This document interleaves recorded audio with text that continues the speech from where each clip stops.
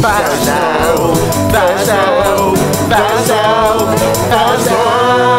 Oh yeah. Hello folks, my name is Andre and today we're going to do this in Godot. We're going to make this timer and we're going to use the timer node. Like always, I have a rich text label and I inserted a timer object and renamed it ms for milliseconds. There are a few options you can choose on the timer, like the waiting time, this is in seconds, one shot, if you check this, the countdown is going to run only one time, and auto start. This makes the timer run as you run the program. In my GD script, like always, I have the delta function. Now I'll need a few variables, one for the milliseconds, one for the seconds, and one for the minutes. In the delta function, we're going to check if the milliseconds are greater than 9. We're going to reset the milliseconds to 0, and we're going to add 1 to the seconds. We're going to do the same with the seconds. If the seconds are greater than 59, we're going to turn the seconds to 0, and we're going to add 1 to minutes. Then I'm going to set the text to string m plus colon plus string s plus colon plus string ms. If we run now the game, it's going to show only the 000 divided by the colons, just like a watch. Now we need to make this work.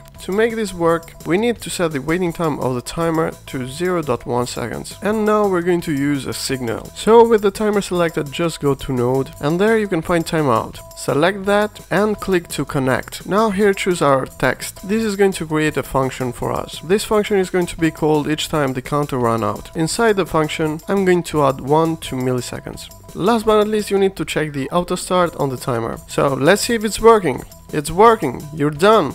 Leave a like and subscribe.